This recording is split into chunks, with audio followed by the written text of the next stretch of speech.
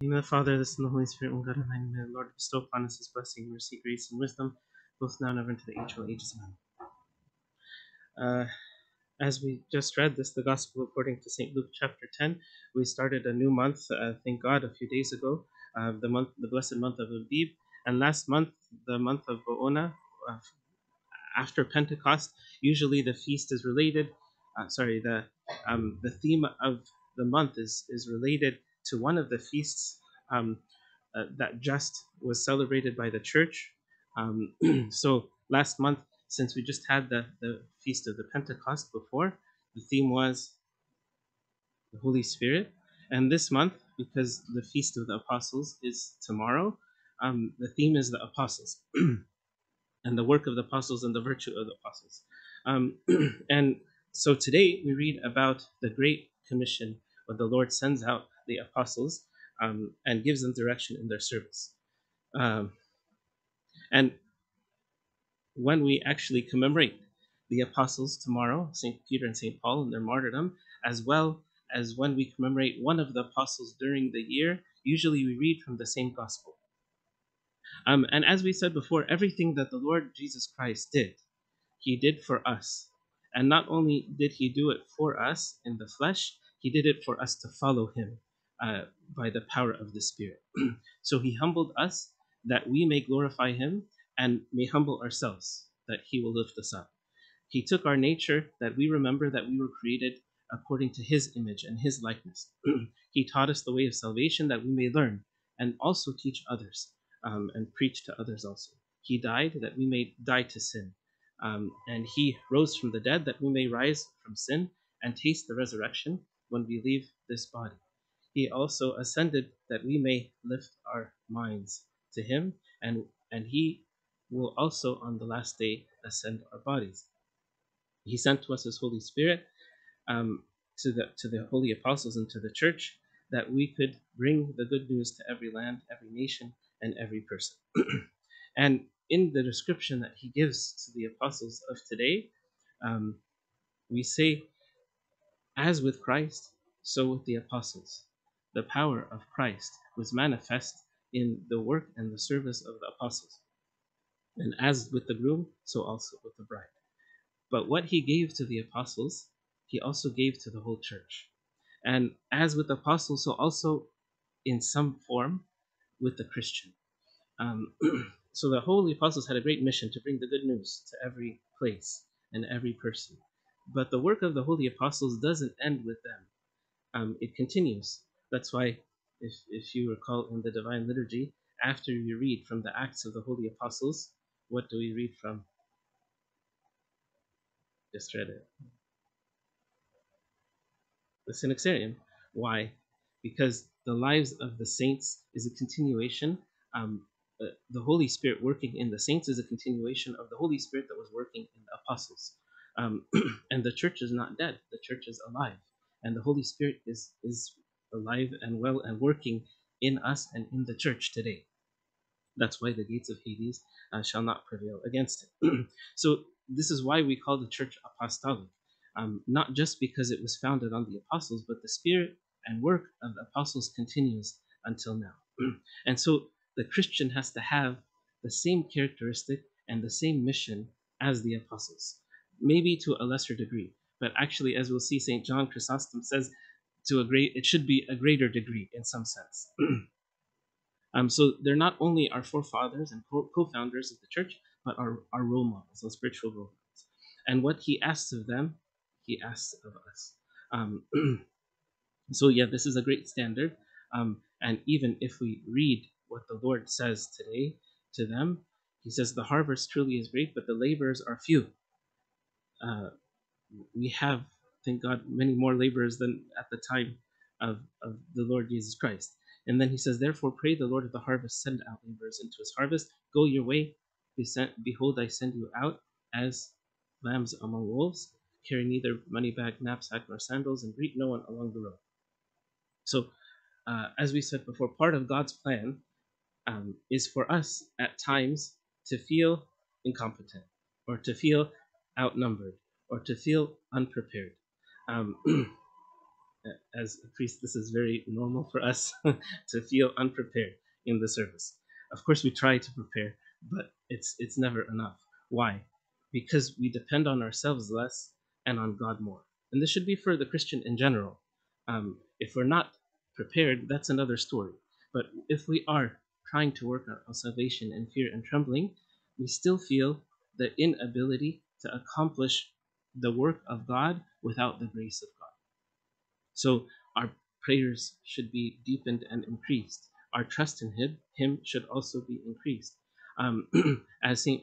Paul also says, not that we are sufficient of ourselves to think of anything as being from ourselves. All the great work that is happening, it's not from us.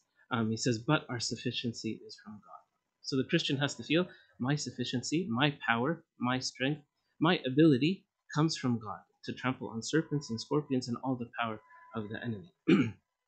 Because, as St. Paul continues, he made us sufficient as ministers of the new covenant, not of the letter, but of the Spirit, because the Spirit gives life. So, how can we tell if we are on the right track in serving the Lord to some degree as the apostles? Well, one of the characteristics is kind of strange, but as St. Luke mentions in the book of Acts, when St. Paul and St. Silas go to certain cities, they turned the world upside down. Or actually, they didn't describe it this way. It was the people of the city that said these people came and they turned our world upside down. So when God comes to us, He has to change our world upside down. And this is not a small thing, and it doesn't go unnoticed, because God is calling us to work against the norm and our norms. Um, one example of this is when we make pancakes, right? Um, it takes quite a bit of skill to get it right, right? But imagine if you only decided to cook it on one side. How would it turn out? Disgusting, right? Inedible. One side would be burnt and the other one would be raw, right? The good cook knows when is the perfect time to flip upside down, and oftentimes the second side is better and looks better than the first, right? Um, and in a lot of things in our world, some people decide to live their life one-sided. I'm gonna just stay like I am, and whatever society says and what the world says, the pursuit of success, power, wealth, health, all of that, there's nothing wrong with just this constant. And anything that tries to change the constant is bad, is wrong. But sometimes God wants us to be flipped over. He wants us to be evenly cooked on both sides. He wants us to live a balanced life between discipline and grace, between wisdom and freedom, between godly sorrow and godly joy, to have active service but firm trust in God, to do your best but to realize it's never going to be good enough and our sufficiency is from God, to grow in knowledge but also to grow in a strong faith, sometimes a blind faith, to be wise as serpents but to be simple and harmless as doves.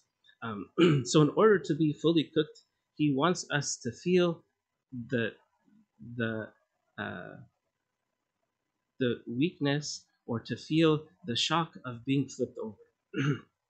And sometimes, whether it's in confession or with a spiritual guide or when we repent, we feel that our life is being flipped upside down. And actually, when we realize it's not being upside down, it's right side up. Um, and so, when we live too much of a worldly life, our minds are upside down, right? Our thoughts are in the worldly things. But when God comes to us, He said, no, you're upside down. Let me flip you over so that your mind can be up and above the things of the world and reaching to heaven. So, how can we do this? Of course, the first thing is just to simply respond to the work of the Holy Spirit inside of us. Um, and the Holy Spirit that is manifest in the church and the successors of the apostles, whether it be the priests or the Christians, the true Christians, like we said, the saints, are the successors of the apostles, because that's why we read the Synaxarium after the book of Acts. And St. Paul talks about this in the importance of the servant, the Christian as a servant. In Romans 10, he says, "How shall they call on him in whom they have not believed? And how shall they believe in him of whom they have not heard? And how shall they hear without a preacher?" This applies to all of us. Somehow the word of God has to come to us, especially for the new believer. And he says, "How shall they preach unless they are sent?" So the apostles, one of the literal meanings of the apostle is the one who was sent out. And what happens at the end of the liturgy? We send you out.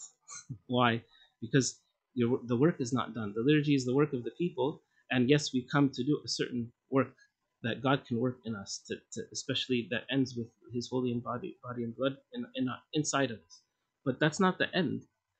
It's the beginning of the apostolic service that we are responsible for when we leave these doors.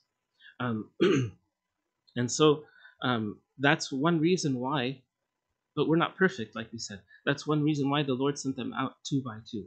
Because if one falls, the other picks them up. If one prays, the other one is working. If one is speaking, the other one is observing and acting sometimes.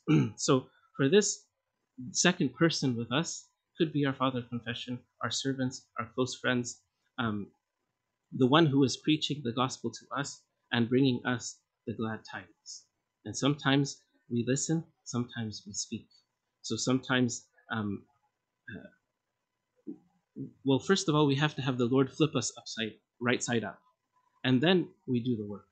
Um, but as the Lord said today, um, He says sometimes, uh, sometimes when you serve, they will reject you. And if they reject you, just know that they rejected you because they rejected me.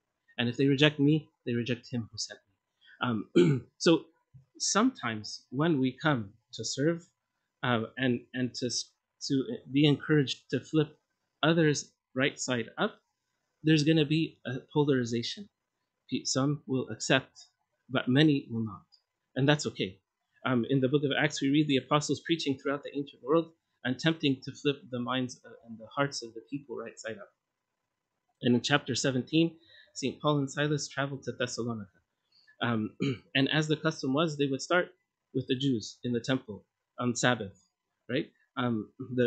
Their home base usually, for many reasons. And so they went to Thessalonica, and after 3 weeks or so, after 3 Sabbaths, many of the Jews believed, and even more of the non-Jews, the Greeks.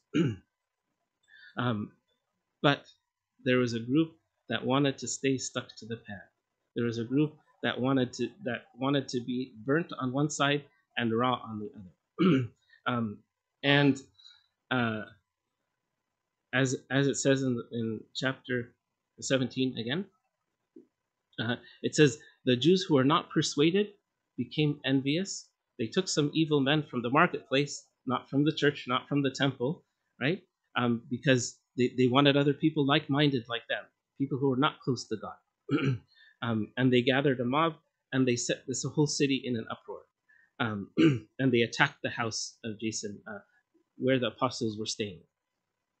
So notice also that some of the people who caused the problems um, are are either consumed with envy and pride, or they have their own agenda, or the ones who are just, this is not their lifestyle. They don't want to be, they're not willing to be flipped right side up. So the solution is to have a readiness. And for us, like, we can't dictate that for others. We preach the word, and that's it, regardless of the response, but we do our responsibility. But for us, we have to have the willingness, the open mind, and the ability or the willingness to do our homework. As in the city of Berea, a couple of verses later, it says, St. Luke says, "They were fair-minded, and they received the word with all readiness, and they searched the scriptures daily to find out whether these things were so." So are we like the Bereans, or are we like the Thessalonians? Not the Thessalonian church like we described, not the ones who believed, but the ones who didn't accept. We have to be fair-minded and receive the word with all readiness and search the scriptures daily to see whether these things were so. And so, usually, when we do this, we will feel that there is a flip and we're not ready for it. And our eyes become more open to the realization that we're doing something wrong, that we're not there yet, and that God needs to come and to help us to fix a problem inside of us. Um, so, uh, also notice there's generally not any lukewarm responses. Either it's hot or cold, like the Lord says in the book of Revelation. So people on fire for the Lord and those who fight against him. He says, "He who you either gather with me or that you scatter. You're either with me or against me. There's no in between." Um, so, like we said, some people responded negatively and some positively. And when there is a positive effect, like the Lord says, a little bit of yeast leavens the whole lump. So a little bit of good in you or in the church or in society can have a very positive and strong and lasting effect if we are faithful. um, and St. John Chrysostom again talks about this, and he says, as the yeast or the leaven converts or transforms the large quantity of food or meal into its own quality, even so you shall convert the whole world. And then he says, for great is the power of the gospel, and what is once leavened becomes leaven in turn for the remainder. He said, if 12 men leavened the whole world at that time, imagine the extent of our weakness that we cannot. So 12 or 70, 72. He said, in spite of the numbers, we who ought to be enough for not only one world, 10,000 worlds. He said, and again, and this is hundreds of years ago, he's telling his church, we should be enough for 10,000 worlds to convert them all, if 12 converted the world at that time. He says, but then you object and say, but they were apostles. And so he responds and he says, so what? Were they not partakers with you? Were they not raised in cities? Didn't they grow up in the city just like you did?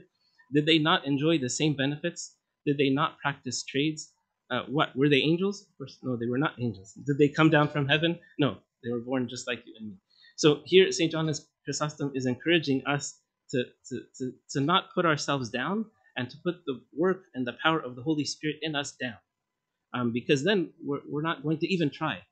Um, and even if we're not just only talking about the service outside in the world, but also the spiritual growth. Sometimes we put ourselves down spiritually because we think we can't do it. Even if we failed 100 times before, it's okay.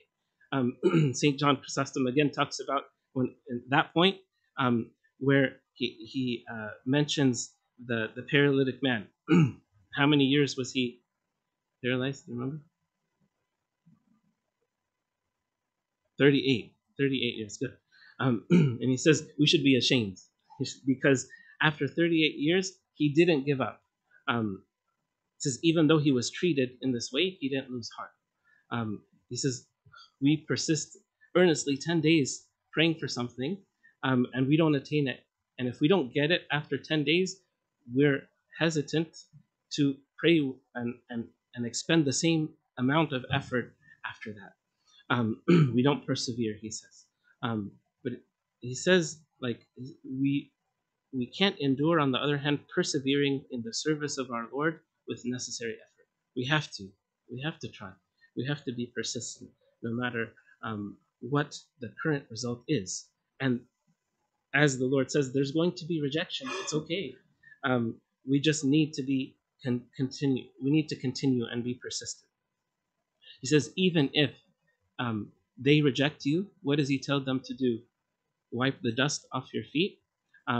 And you're supposed to proclaim peace like lambs among wolves. But if they don't respond, what did he say? The peace will come back to you. So you're still going to benefit. Even if no one else benefits, you're still going to benefit.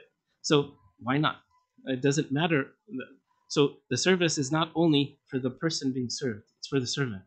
Um, and so um, uh, St. Augustine says, our peace will return to us. That means our preaching will profit us, not them, not only them.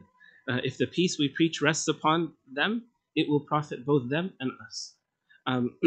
So that's why we have to continue.